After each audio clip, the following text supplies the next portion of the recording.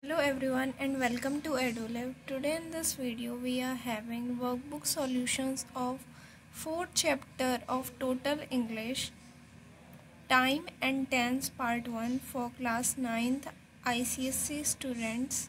Let's begin with the first assignment. Change words in bracket to present perfect or present perfect continuous. First is have been, second is has and entered, third is has been fasting, fourth answer is has not visited, fifth answer is have been doing, sixth answer is have been waiting, seventh answer is has and announced, eighth answer is had written, and ninth answer is has been talking, 10th answer is have finished. Third part is of word economy.